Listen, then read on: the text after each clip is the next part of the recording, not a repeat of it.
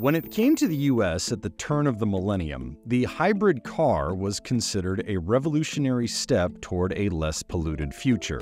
It wasn't exactly exotic or luxe, but Hollywood celebrities loved its green image, while ordinary cash-strapped consumers adored its exceptional fuel economy at a time when gasoline prices were on their way to record highs. But since then, EVs have stolen the spotlight. All electric with electric vehicles. The Tesla Model Y becoming the best-selling vehicle in California. While EVs stole the show, the company once lauded for bringing hybrids to the mainstream received extensive criticism from environmental groups for being slow to adopt EVs and for lobbying against tougher climate legislation. But EV sales have slowed in the US, going from selling in just 25 days at the beginning of 2023 to 72 days just over a year later. Meanwhile, hybrids are flying off lots, faster than even plain internal combustion cars, and winning awards. Hybrid sales grew 5 times faster than EVs in February 2024. Automakers are finally reading the room. They're realizing that they still have to sell cars right now, not in the future, and this is what people want to buy. Automakers, including some that had made bold commitments to go all electric, are now pulling back on EV manufacturing in favor of them. But hybrids aren't as effective as EVs at reducing greenhouse gases. Defenders say they are a solid short-term solution. Automakers, including some that had made bold commitments to go all electric, are now pulling back on EV manufacturing in favor of hybrids.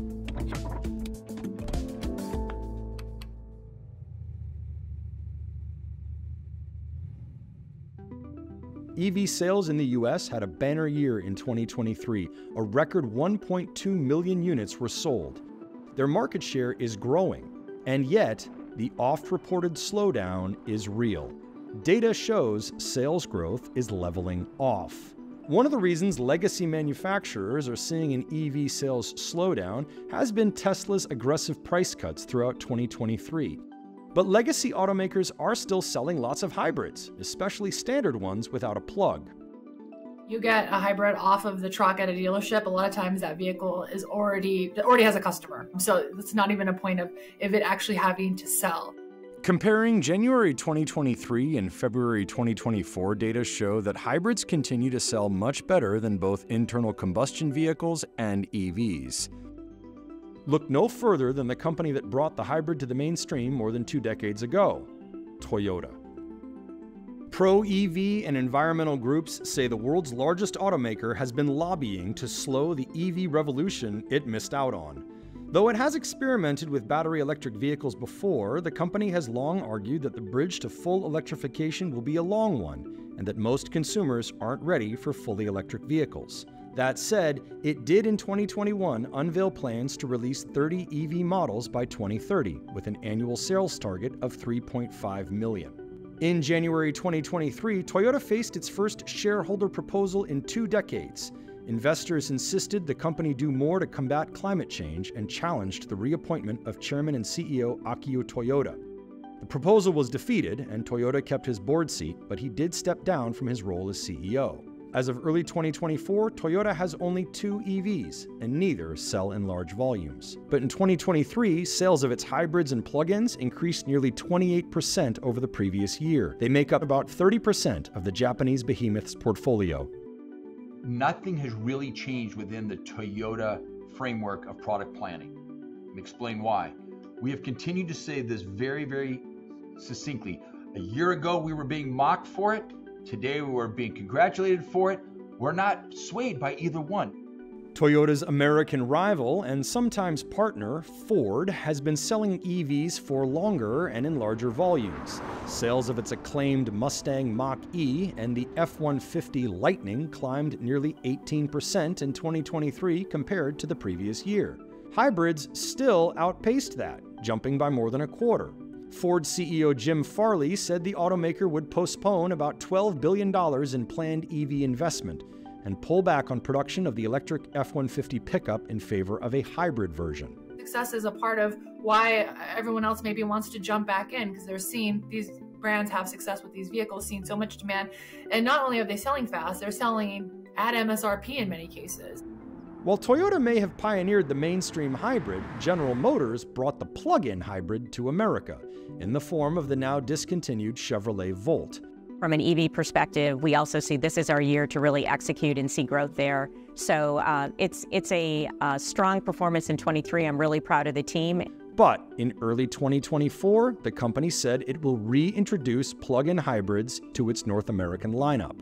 If you look at their core buyer base, a lot of these people, infrastructure is not built out in places where they are living. If they have folks that are coming back to dealerships with their old General Motor brand vehicles, it's going to be a much easier sell to get these people into hybrids than it is to get them into EVs.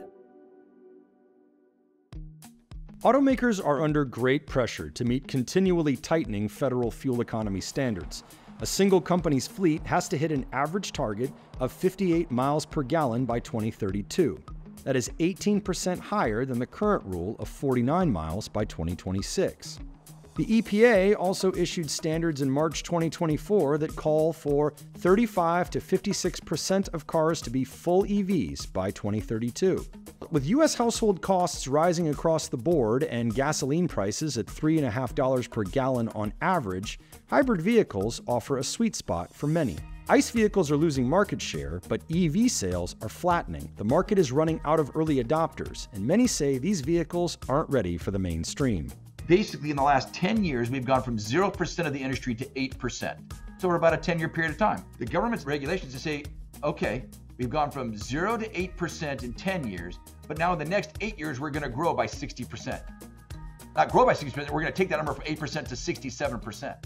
People are saying, wait, I don't know who's all going to buy those. Right now, as we move towards mass market, those folks are a lot harder to sell to. They're a lot more price conscious, a lot more product conscious. They have a lot more questions in general. And I think that's going to really plague the EV adoption rate for quite some time. And that was always going to be the case. On average, EVs were the most expensive powertrain you could buy in early 2024. Plug-in hybrids were almost as pricey. Standard hybrids were cheaper than everything, including ICE vehicles. I think right now in this country, we are in an affordability crisis amongst many industries, but I think autos being a big one. Because if we look at how people have afforded vehicles in the past, it's been because of low interest rates. And now that is not the case. The average interest rate on a new vehicle loan is over 7%. Used, it's over 11%. So when we look at what we can afford, it probably is less than what we afforded in the past. It's a tough pill to swallow to say I can buy a ICE vehicle or even a hybrid vehicle at, let's say, $700 a month and a BEV at $9,000 or $1,000. That's a significant bump. EVs have strong selling points. They are simpler and cheaper to maintain, and the cost of charging is a lot less than refueling in parts of the country where gas prices are higher. But there are stubborn obstacles, still relatively long charging times and a lack of public charging infrastructure.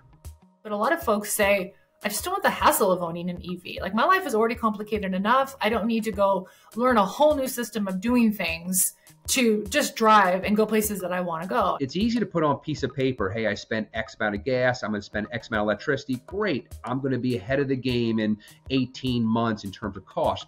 But a convenience factor is priceless. This idea that I might run my family 4 states away for a vacation once a year, I don't want to take 3 days to get there.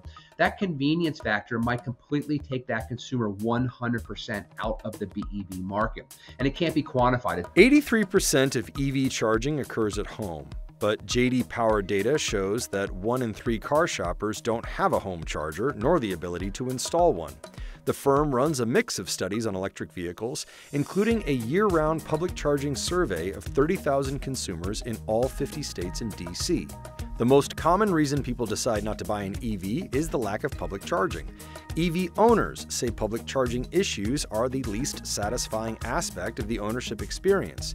Nearly 20% of the time drivers visit a public charger, they aren't able to charge.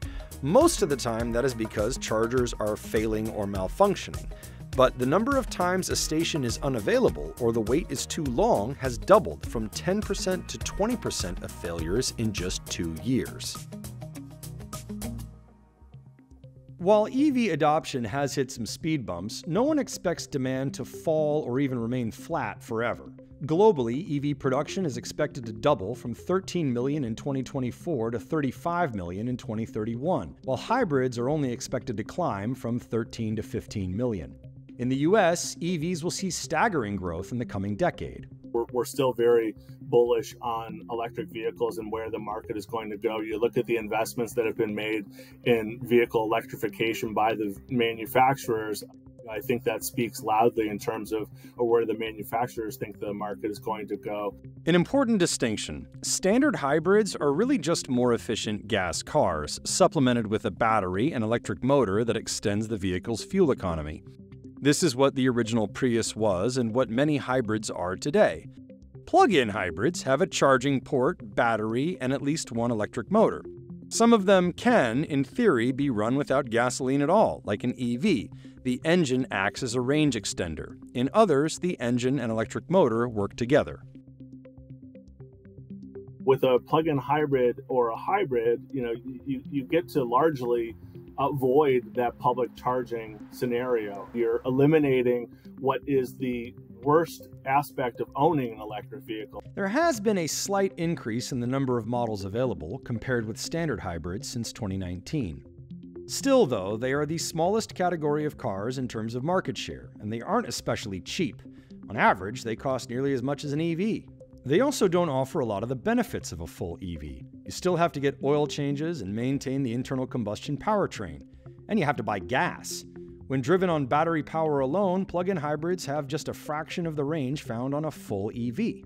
In essence, what you're doing is you're taking two different product technologies, combining into one, but it's not serving either category all that well. In other words, it might be the worst of both worlds. But it does provide the convenience of being able to rely on electric power for daily driving, but having the gas as backup when needed. The EPA electric range on the Prius Prime plug-in is 44 miles.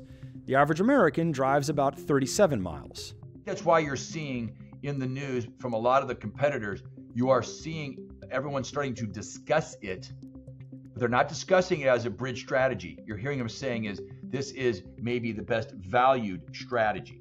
I want to make sure we're clear. You're seeing a lot of momentum around plug-in because of what has been learned about the rejection of EV. Another issue with plug-in hybrids is that they can be driven entirely on gasoline. A 2022 study from the International Council on Clean Transportation, a group that studies alternative powertrains, found that plug-ins might be driving on electric mode 26% to 56% less than one might assume from EPA labeling, and real-world fuel consumption may be 42% to 67% higher. The study did note that at the time the sample size was small and more data were needed. Plug-in hybrids are great if you plug them in, as we talked about. Not everyone plugs them in, so the theoretical efficiency is higher than the practical one. J.D. Power has found that plug-in hybrid owners are charging their vehicles pretty consistently, about 5 times a week on average, and they're using that electric range, about 70% of it per day. Despite concerns, some believe they may be the best available option for moving the needle closer to EVs. You have to convince a consumer that a plug is not a disruptor to their life. And the way you do it is you introduce it to them in a little piece, not an all-you-can-eat concept. Gil Tal, a professor at UC Davis, sees it somewhat differently. Plug-ins were originally conceived as a bridge technology, a temporary compromise that would obsolesce as EVs improved. While they certainly can serve that purpose, they may stick around a lot longer, at least for that last 20 or 30% of the market that is unable to make the full leap to battery technology. California, which plans to ban the sale of internal combustion engines by 2035, is still allowing 20% of all new cars sold after that point to be plug-in hybrids. For a very short while, we were all thinking that a full electric BEV, battery electric vehicle, are going to get us to 100% or the full transition. I think we are learning to appreciate that it's going to be hard. So as long as we are thinking about 20% of the sales, 30% of the sales, we can go with full electric. But when we need to go to 50, 60, 70, closer to 80, it's starting to be really hard, and then plug-in hybrids starting to make sense.